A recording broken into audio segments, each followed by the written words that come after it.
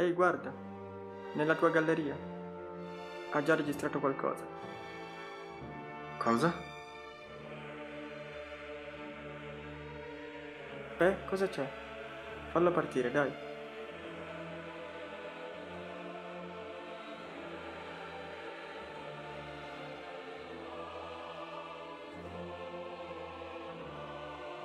Eppure, questo non è esattamente quello che ho sognato. Cosa intendi? Non lo so, l'atmosfera è diversa. Sei sicuro? Ma che cavolo di sogni fai? Sì, almeno credo. Ecco, lo vedi? Cosa? Quella pubblicità. È quello il paesaggio che ho sognato. Vuoi dire che...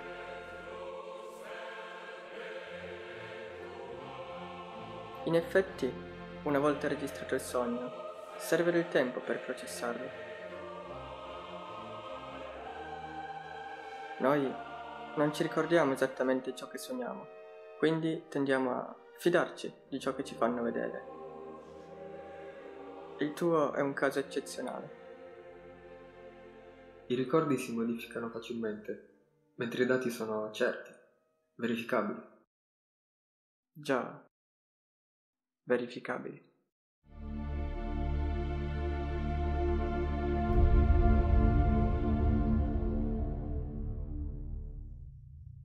Jack, quei dati potrebbero essere la nostra torcia per gettare luce su questo maledetto imbroglio. Quanto una trappola per metterci in sacco. Modi di dire a parte, dato che io non posso spostarmi da qui, sarai tu a doverli recuperare. E per farlo dovrai agire con la massima prudenza.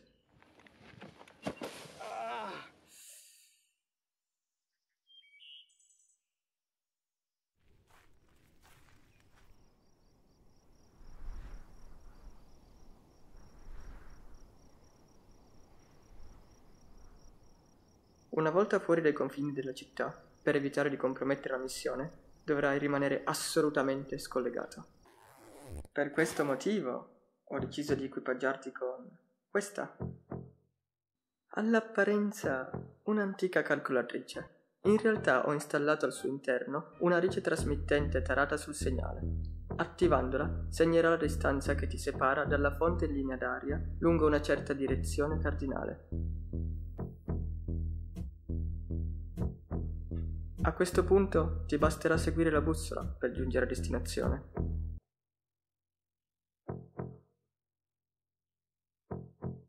Inoltre, in caso di necessità, potrai sempre contattarmi utilizzando il cifrario.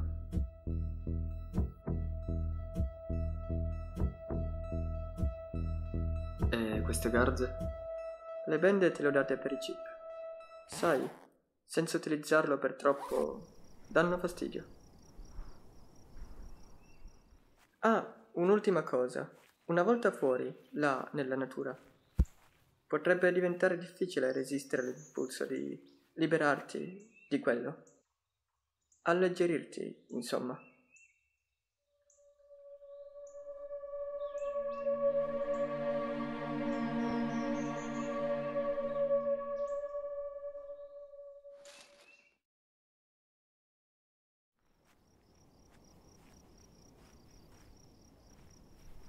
E se ti venisse in mente di disfartene,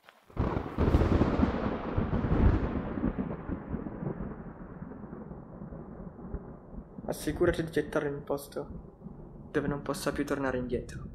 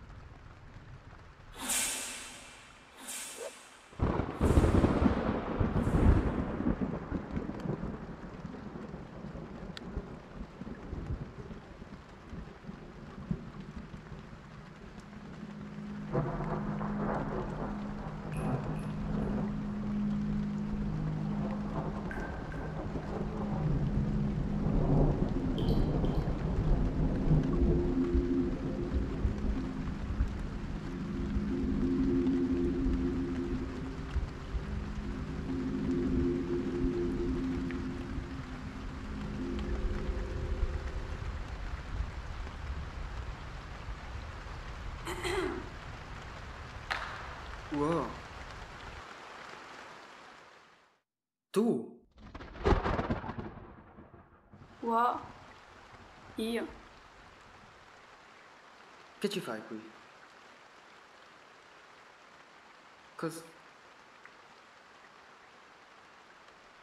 Cosa significa? Beh, in realtà ti stavo aspettando. Poi, però, ti ho visto che scavalcavi il muro e ti ho seguito. Quindi mi hai seguito tutto il tempo fino a qui?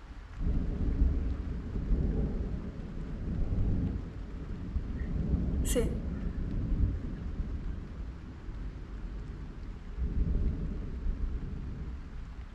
Beh, comunque hai camminato appena 2 ore. 2 ore?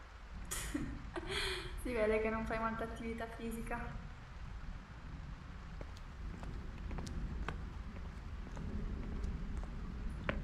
Ehi, ma cosa? Dannazione, non lo dovevi usare. Sì, lo so, dovrei usarlo il meno possibile. Però, No, non è questo. È che...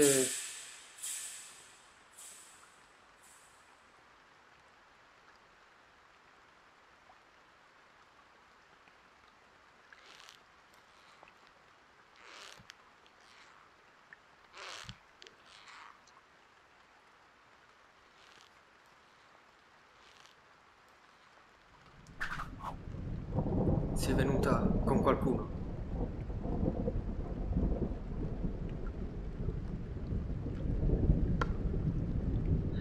Scusa.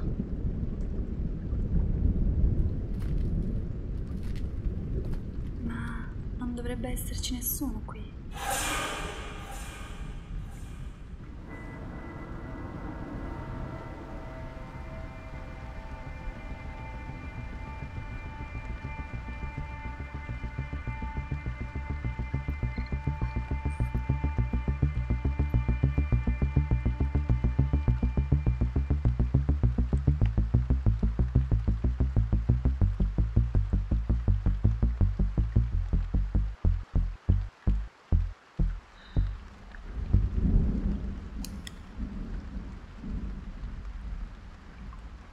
Ma chi c'è là?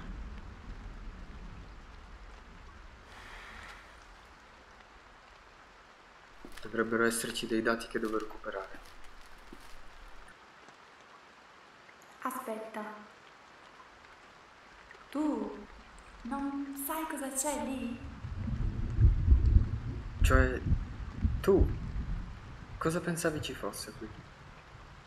Non lo so, tipo una macchina da forzatura, pensavo. Fidati. Non lo vuoi davvero.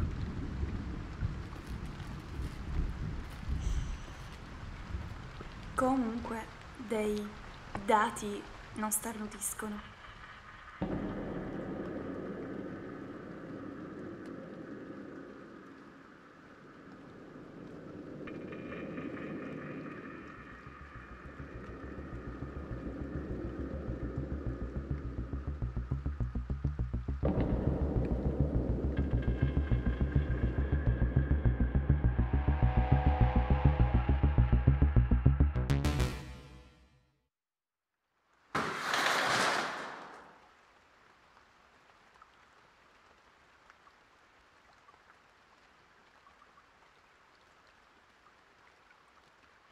Sembra che qui non ci sia nessuno.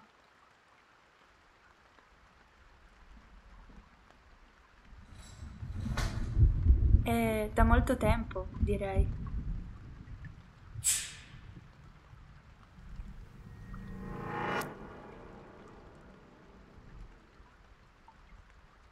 Eppure... mi pare che la luce di prima provenisse da qui.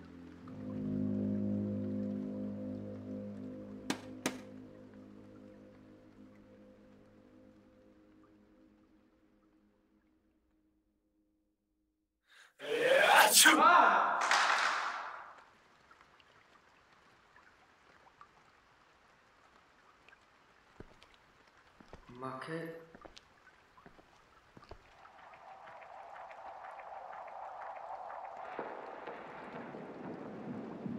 L'hai visto pure tu, vero?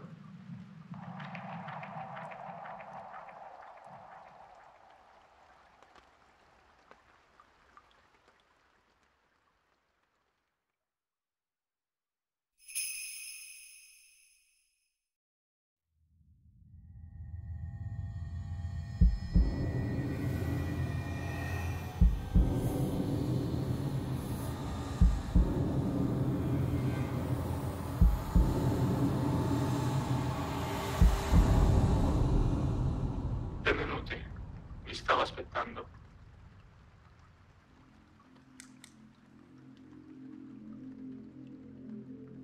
Una registrazione. No, Ma... Da dove ci stai parlando? Hai tu i miei dati? Non credo che sia umano. sì,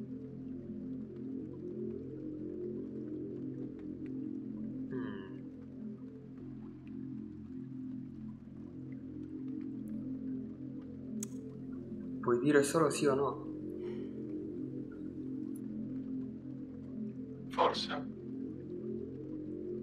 Se non me l'avessi requisito prima, ora potrei usarlo e sapere subito di cosa si tratta questa cosa. Non possiamo usarlo. Sei un'intelligenza artificiale? Vedete, io sono il primo computer su cui fu scritto il codice dell'amore. E a causa di questo voglio morire.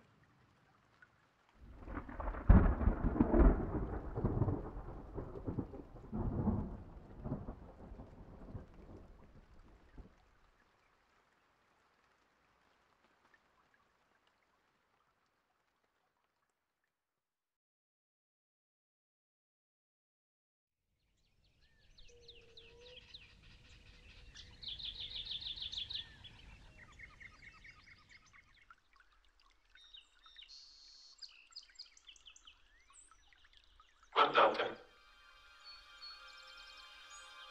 si sta schiarendo. Ah.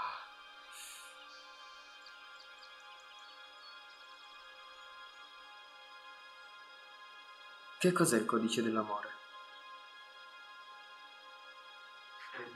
Che bello il sole dopo la tempesta.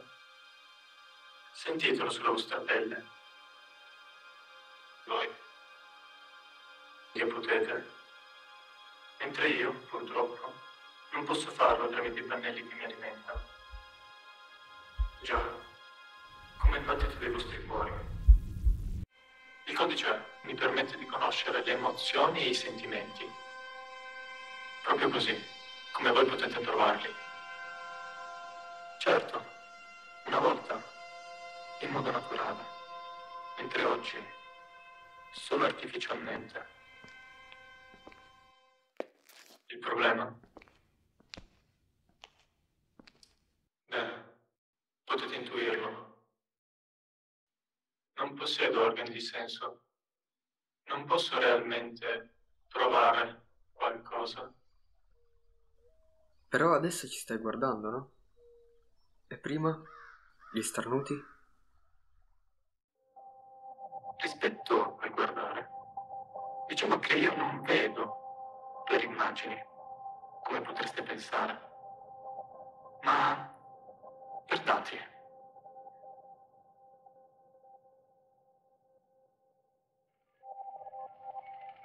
È più come avere qualcuno che ti descrive ciò che ti circonda, ecco.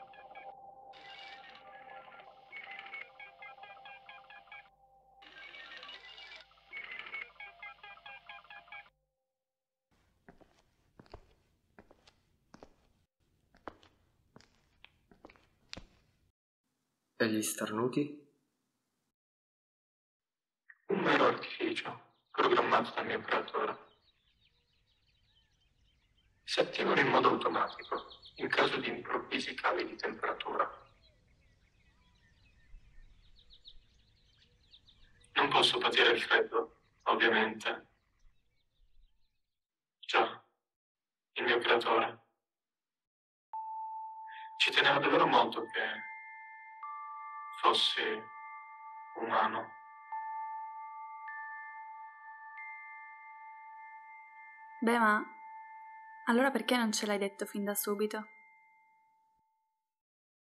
Mi dispiace per avervi tenuto all'oscuro inizialmente, ma dovevo essere sicuro di potermi fidare di voi.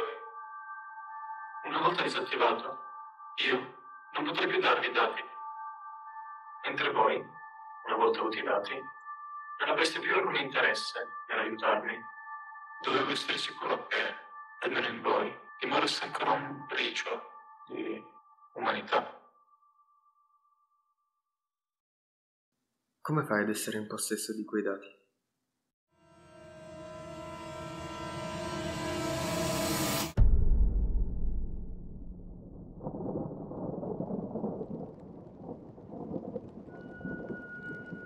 Non mi interessa tutto questo. Potresti sentirti in colpa dopo. Lo spero, ma non penso. E questo ti fa paura? In ogni caso, non lo faccio per quello. Per cosa, allora? Non lo so. Inoltre, penso che qualcuno potrebbe accorgersene. Un motivo in più? Ma tu vuoi comunque. La compassione vince il dolore. È un errore? Sì, ma divino. Anzi, no. Fa parte della nostra natura. Non lo so. Se ci pensi, il suicidio è l'atto più umano che esista. Non è compiuto né dagli animali né dalle macchine. Il codice, secondo me, è un programma che su di lui, non essendo mai stato modificato o aggiornato, continua a venire eseguito male, lo intrappola nel suo stesso meccanismo di ragionamenti. Questo l'avevo capito, ma quello che mi spaventa è questa sensazione che disattivandolo è come ucciderlo.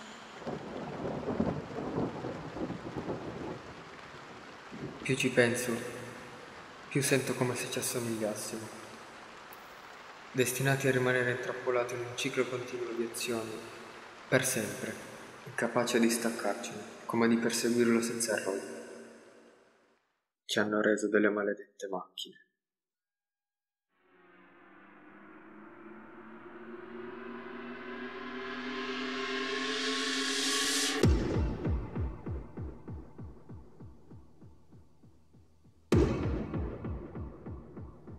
Something stops me from seeing too clear.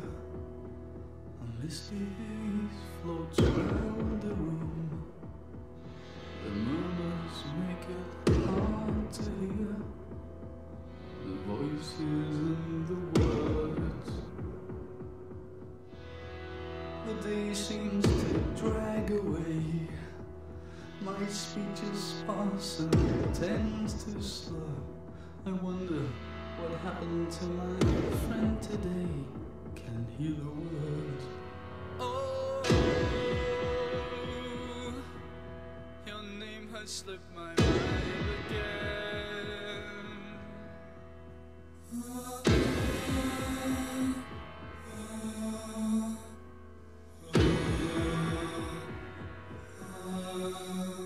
Oh, your name has slipped my mind again.